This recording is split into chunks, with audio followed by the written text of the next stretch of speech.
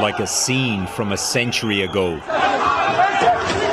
but filmed on smartphones. Hundreds of people stormed Dagestan's main airport, shouting anti-Semitic slogans, looking for Jews. Many make it to the tarmac, running to a plane that arrived from Israel. Crew members order passengers back into the cabin. Outside the terminal, others surround a passenger, checking his passport to see where he's from. Dagestan's health ministry says 20 people were injured, although it's unclear who they were. Dagestan is a semi-autonomous Muslim-majority republic in Russia's North Caucasus.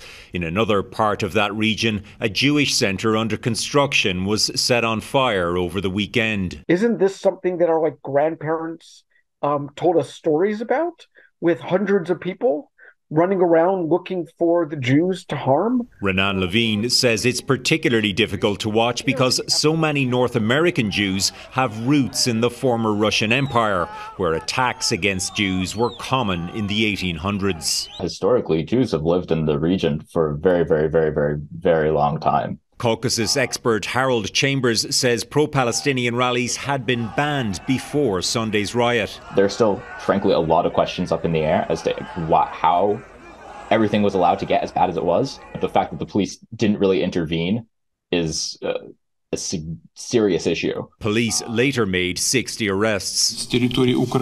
Russian President Vladimir Putin said Ukraine and the West played a role in organising the mob, something Kyiv denies. The Russian leader has also blamed the West for the current conflict in Israel and Gaza, and he invited Hamas leaders to Moscow last week. That and the events in Dagestan have caused concern in Israel that the world's largest country could be drifting toward a new outlook on the Middle East.